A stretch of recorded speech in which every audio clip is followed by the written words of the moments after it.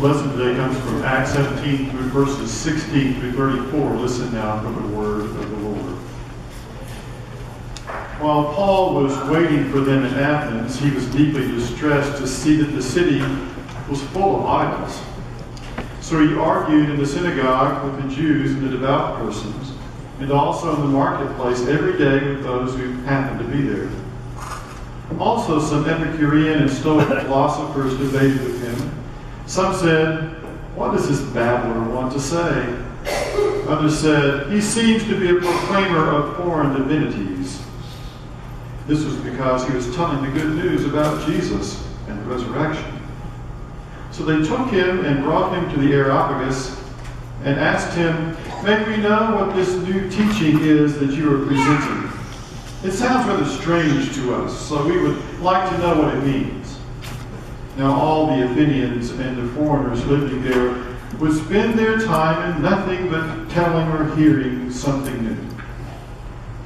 Then Paul stood in front of the Areopagus and said, "Athenians, I see how extremely religious you are in every way. For as I went through the city and looked carefully at the objects of your worship, I found among them an altar with the inscription, 'To an unknown God.' What therefore you worship is unknown. This I proclaim to you.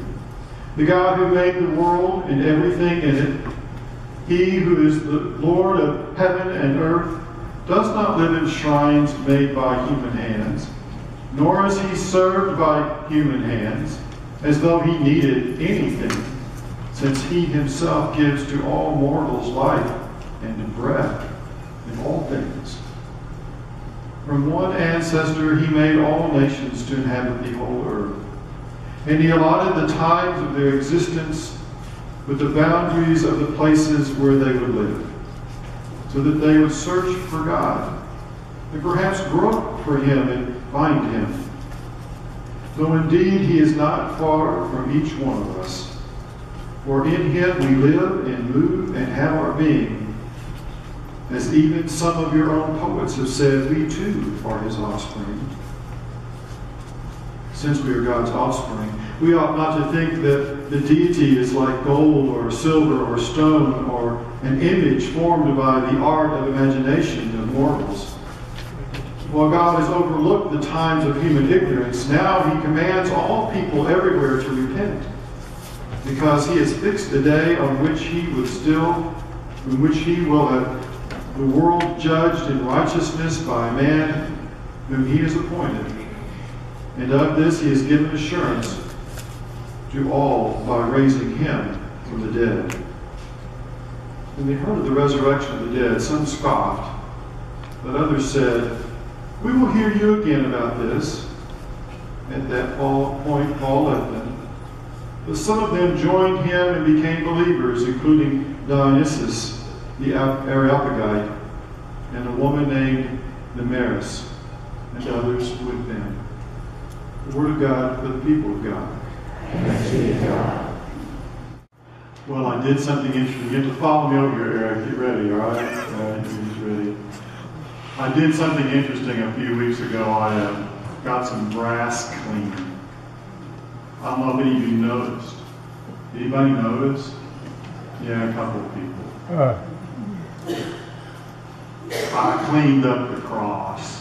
It's not perfect yet, is it? But it's better than it was, and the rest of the stuff. The plates, y'all handle too much. I'm not going to mess with that. Because every time you touch it, it makes a smudge, and dirt gathers, and tarnish, and all that. I didn't know there was stuff written on the cross. Did y'all know that there was stuff written on the cross? Inscription? There's an inscription on the cross, and I'm not trying not to mess it up. It says, "In honor of the pace setters class." I didn't know that. Well, Lord, did you know? The Lord, you didn't.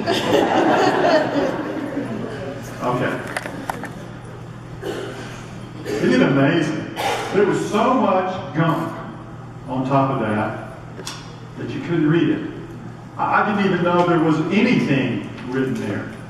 And as I scrubbed and polished and got the brass and everything all over me and all the polish and stuff, and probably ruined a pair of shorts, but that's okay. It was worth it, don't you think? And I found that inscription in honor of the pace setters class. And some of you may not know that the pace setters have joined in with the New Beginning.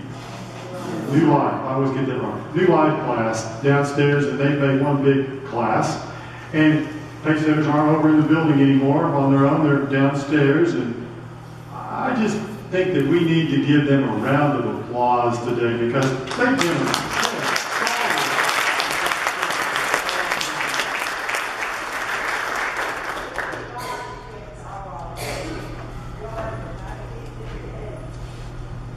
joined in 1958.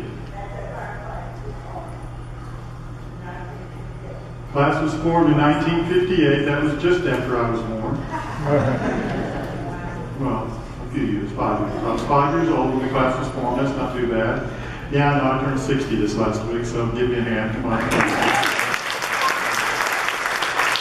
decades down and still rolling. It's a good day. There are 8 members. His husband and the Bible class, and the girl or the daughter.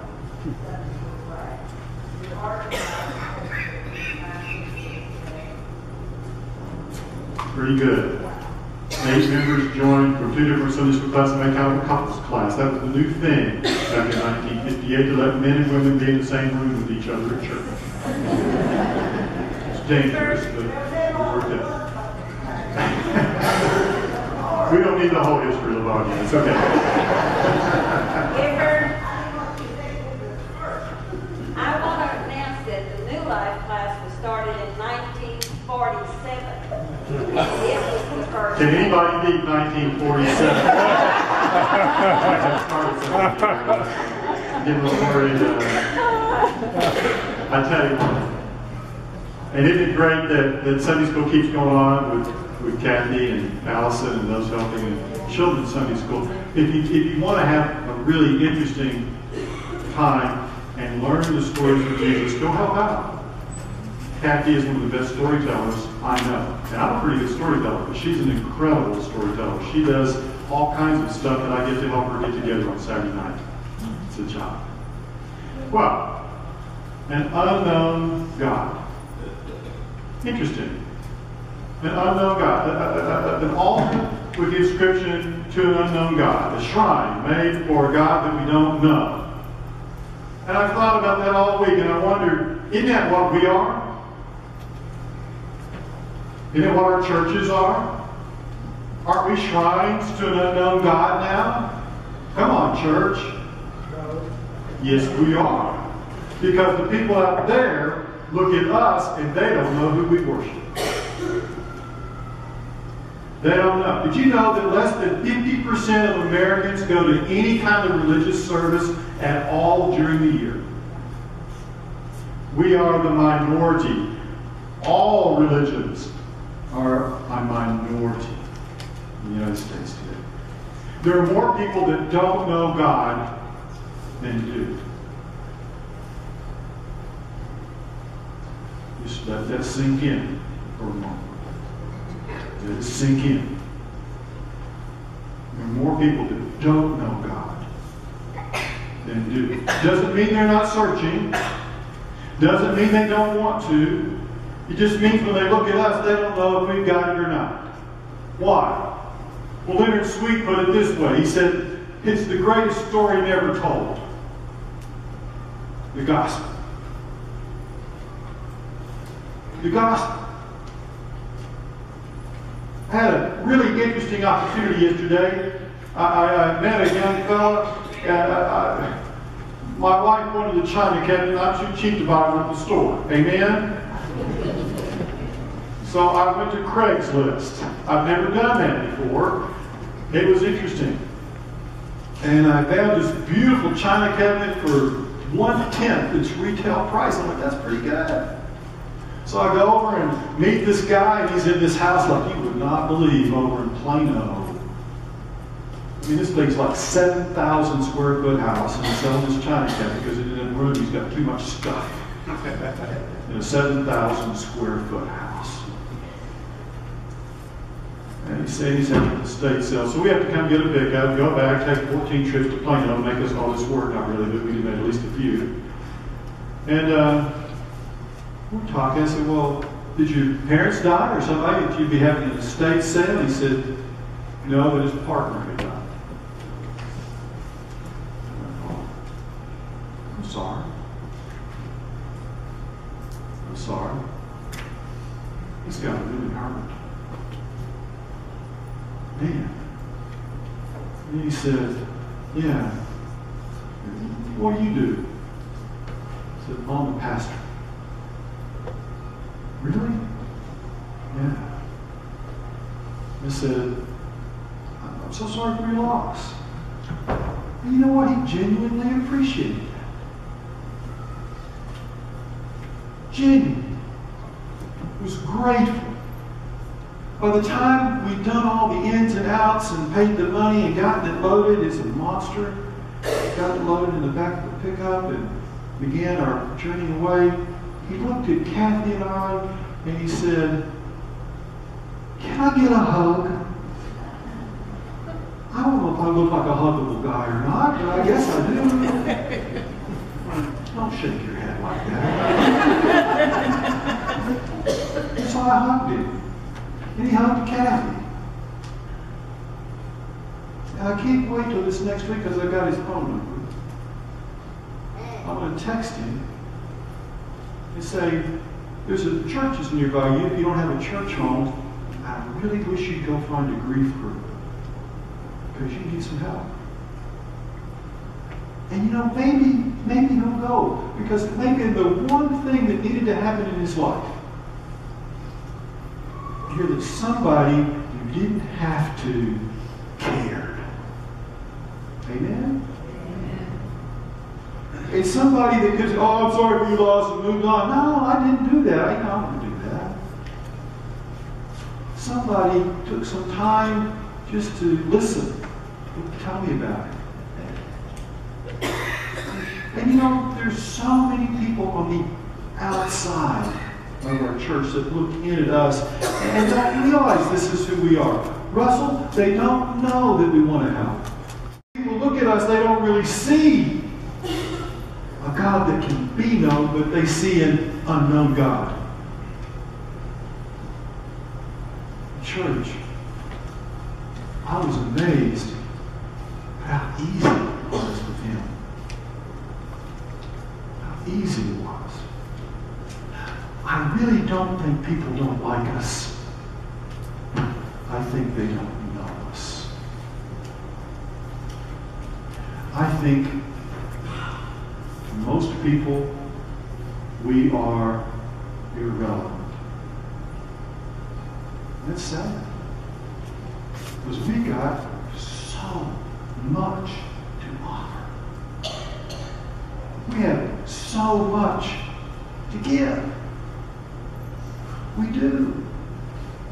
It's just amazing what people can find in the riches of our hearts. And I thought this. I've been here 7.5 years. I've watched many of you go through times in your lives where God got a lot more real. Amen? Where something happened in your life where you had to lean on the everlasting arms that old hymn, right? You had to lean hard on God, and when you lean hard on God, God was there. And God became much more real than He'd ever been before for you. And I don't want to say that you didn't know God, but I think maybe you know God better now. You got me? That God has become more real. I laugh. And which is your favorite cowboy Muslim? Whitman. If Whitman walked into church, came down here and sat down, right? And everybody, well, not everybody, all of you don't know who he is, But if he came in, a lot of us would know who Whitten was, right? And we would kind of recognize, yeah, okay. And we all go, oh, that's Whitten. And then he comes down and says, hey, Nolene, does Julia like her thing that she's going to get for Christmas? Do you think she's really going to like it? Because we talked about that scooter that's an electric scooter that she's getting. It's really cool, and all that. We all go, wait a minute. It's one thing for us to know Whitten. It's another thing for Whitten to know Nolene. Amen. It's a whole different thing, isn't it? I think so often we recognize God when He walks in the room. Oh, I don't know that we know Him. Know Him to the depths that He wants us to know Him, and to the depths that He knows us. God comes in here every time we gather. God walks in the room. He's here with us right now. He's as close to you and to me as the breath on our cheek. He is wanting to get to know you, and He's wanting to get to know me. God is so present with us today that He wants us to know beyond a shadow of a doubt that we don't need to know anything more about Him. Just get to know me. Just get to know me. Not about me, but know me. I want to fall in love with you. That's what it's all about. Know me. Don't let me be an unknown God in the church either. Get to know me.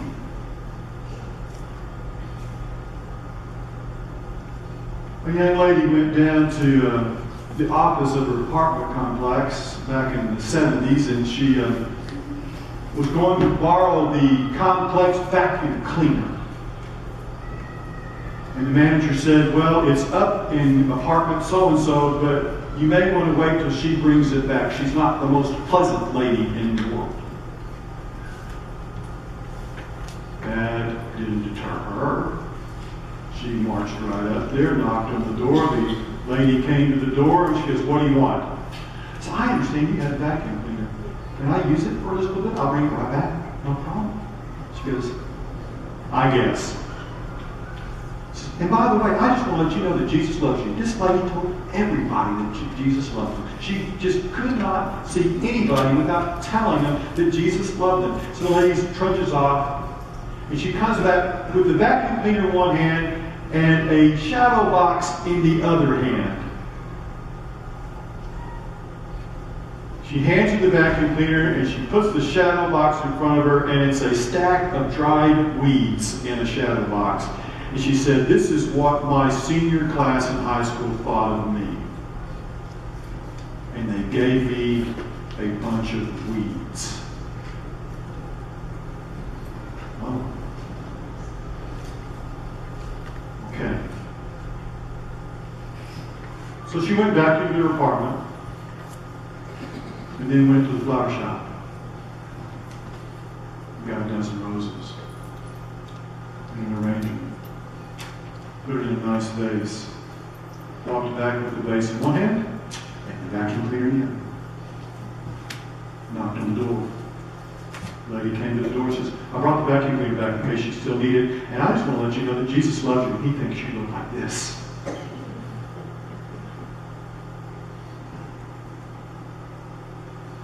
He thinks you look like this. I guarantee you, if you put it in your heart, if we put it in our heart, we will find somebody next week. Somebody that we can tell the good news of Jesus Christ. We can. But first,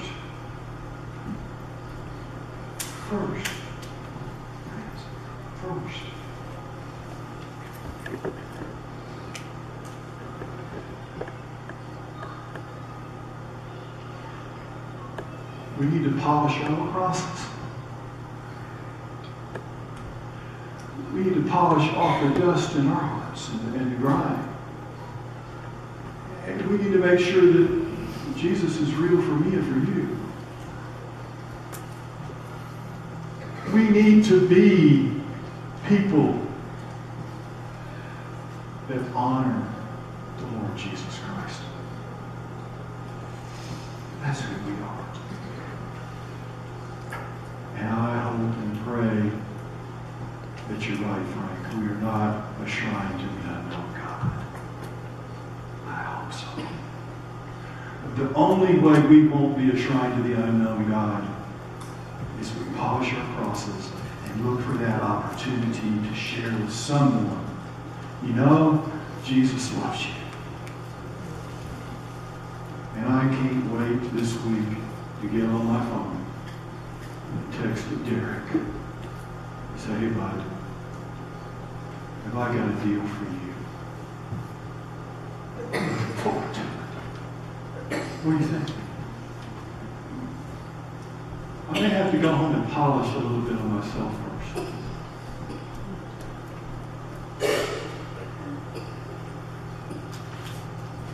In fact, I know I need to.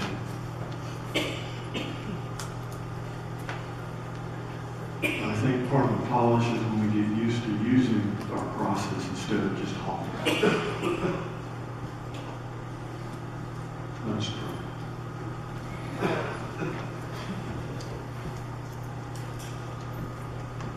Gracious Lord, thank you for the faith that Derek has. Thank you for the breath you breathe on his cheek.